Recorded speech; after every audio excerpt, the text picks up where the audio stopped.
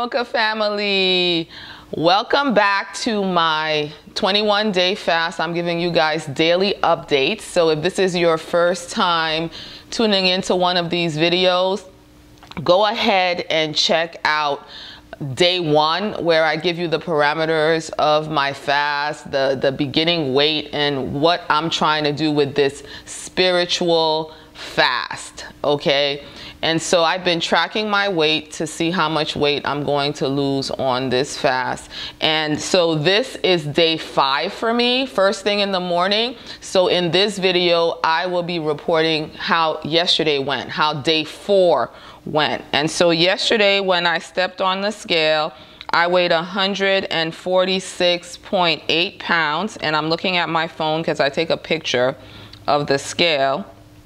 Today, when I weighed myself first thing in the morning, I weighed 146.6 pounds. Okay, so as you can see, you know, there's no specific amount that I'm losing. It kind of fluctuates, and it could be a little, it could be a lot, whatever. But I wanted to share what my day was like yesterday, particularly about my skin. This can happen when you're fasting. It's happened to me in the past. Your body begins to detox, and your skin is the largest organ of your body, and so sometimes you can have breakouts on your face. And before I started the fast, my face was perfectly clear. I'm not wearing any makeup for the purposes of these videos so that you can see what I'm working with. I don't wear that much makeup anyway, but you know, if I would put something on, I'm not putting something on for the purposes of this video. But this is just these are just marks. They're not bumps. But over here, I don't know if you can see it because it's kind of flat. I have a large bump over here, and it's more like a cystic bump. It's deep under the skin, and it's hard and it's tender. Okay, and back in the day, I read an article about what acne breakouts mean when they happen in different areas of your face. And I seem to remember that if you break out in like this area, that it's detoxing. And I knew that I would be detoxing because we just came out of the holiday season, and I was downing that eggnog like it was going out of style. And all kinds of things that I don't normally eat. So I knew that my body would be detoxing, and I tried to help myself along by getting some Epsom salt. Excuse me, I was told by the herbalist that I work with that Epsom salt is a good way to detox your body. And so I purchased some, and I did one soak. Maybe I should have done more, but you know, so I have this bump. So that's one negative that I have to fight my way through. And it's already less tender today than it was yesterday. So I'm trying not to touch it. I've been touching it ever since the video started, but I'm trying not to touch it. I'm trying to leave it alone so it will go away. So be prepared for the possibility of that. Yesterday, I experienced a fair bit of gas. It was not as much of a busy day yesterday for me. I stayed in. My 16-year-old is working on a long research paper, and I wanted to be available for her to, you know, get help from me. And so I stayed in and did things around the house. I did a lot of cooking yesterday, you know, particularly because I know that next week when I jump into my no meals a day, I mean, I can still do it. I've cooked while I'm fasting before, but if I don't have to do it, it's better for me not to do it. And I know that my kids are not fasting to the extent that I am, and especially the younger ones are going to be asking me what's for breakfast, what's for lunch, what's for dinner.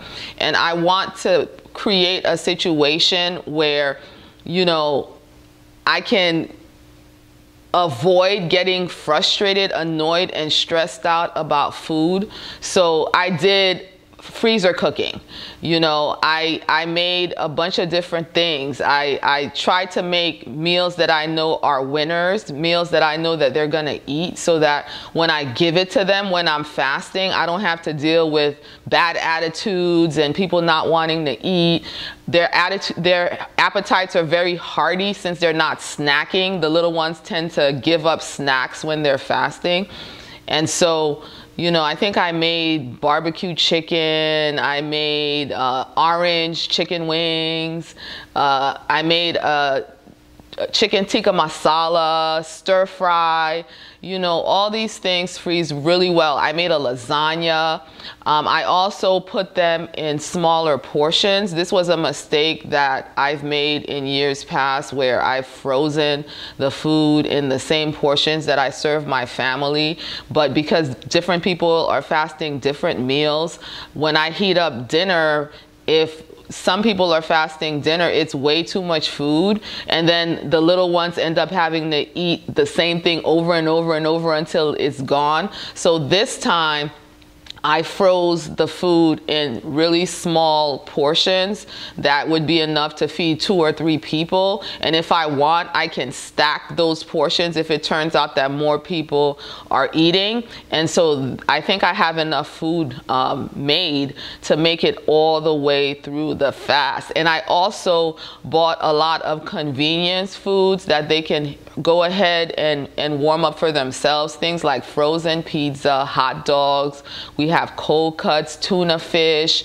I even bought the Kraft macaroni and cheese, the bowl portions that my youngest, Rayma, can just add water and put in the microwave and make for herself if she wants to have that. So what I'm doing is I'm giving everybody the keys and the tools, so that, you know, if I'm struggling because I'm not eating or I don't have as much energy, you know, I don't have to deal with these things because everything's already set up to flow on its own. So that's a key. I think planning is a good key when you're fasting. Plan to see how you can make things easier for yourself, and do as much as you can during the part of the fast where you're eating and where you have more energy, so that you can be successful later on when, you know, you want to do as little as possible and really focus all your energy on spiritual matters. And so on the spiritual front, I find that I've been flowing a lot more easily in my giftings. We were at the last prayer meeting, that camp style meeting I was telling you guys about, at a friend's house. The last one we'll be able to attend. I think he's ending them tonight, but we won't be there tonight. I have to get my act together because I have to teach in the morning at the umbrella school, and my girls have a full day of classes there. And so I'm not going tonight. So last night was our last night. My husband and I tag team taught at the meeting, at the Bible study. And when it was time for us to pray for people, you know, I noticed that I was able to flow in my gifting of praying and giving encouraging words to the people I was praying for. I noticed I was able to do that very, very well, a lot more easily than in the past, when I would be having all kinds of thoughts racing through my mind to distract me, you know, as I'm praying. And I noticed that I was able to flow with my husband really, really well. And so that's an obvious blessing of spending more time with the Lord and being more connected to the Lord. But as I was saying earlier, I experienced a fair bit of gas yesterday because I broke my fast like around between 1 and 1:30. And, you know, I ate the food that I had cooked. I made rice and peas, or rice and beans with the barbecue chicken thighs. And I had some Brussels sprouts, some sauteed Brussels sprouts, and some spinach and kale with that, and in that big serving bowl. And the food, the flavor of the food was at another level yesterday. The food tasted so good to me. I mean, I feel like one thing I'm experiencing is heightened. My senses are heightened. You know, I feel more of everything, and so I enjoyed my meal so much. But I was eating with the family. And I was distracted while I was eating, and you know, I think I ate way too fast. You know, and then after I finished eating, I was craving crunch. And so I ate these, they were organic, but they were sweet potato corn chips. And I feel like that in particular is what caused the gas that I experienced after. It was painful gas, and it lasted, you know, all afternoon until I finally thought to have some apple cider vinegar in warm water, and that really helped it all come up. And I also had green tea, and once again, last night the green tea worked really well for me. And so that was a little uncomfortable, trying to get the gas up, but it's just a reminder to take my time, chew my food, you know. I feel like when you break your fast, and it's only, you know, you're only eating that one meal. It's like you feel like that meal has to be everything, and it's hard not to just scarf it down. But I've learned that I really need to take my time and chew, and take my time and relish that I'm finally eating. And sometimes I feel a little sad when I'm done eating, because then I realize that, okay, you're not going to eat again until tomorrow. So there's definitely emotion attached to eating. But it went well yesterday. I slept well. I feel great today. I have a lot of energy. Thoughts did go through my mind about next week when I drop down to no meals. A little bit of anxiety about what that's gonna be like.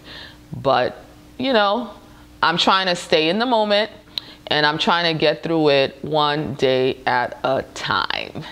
So that was it for yesterday in a nutshell. So let me know what your thoughts are in the comments down below, and I will be back to report how things go tomorrow. Be blessed.